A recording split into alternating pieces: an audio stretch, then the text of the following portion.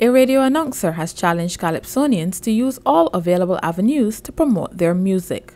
The suggestion came from Anthony Nelson, better known as Admiral, during the recent launch of Cape Shepherd All-Stars Calypso Tent.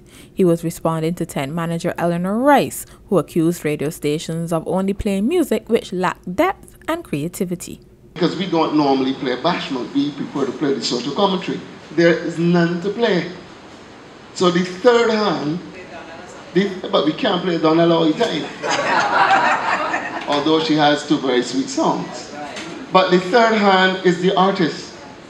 These are the people that, whether you believe it or not, you need to get up and provide some level of competition to the bashment.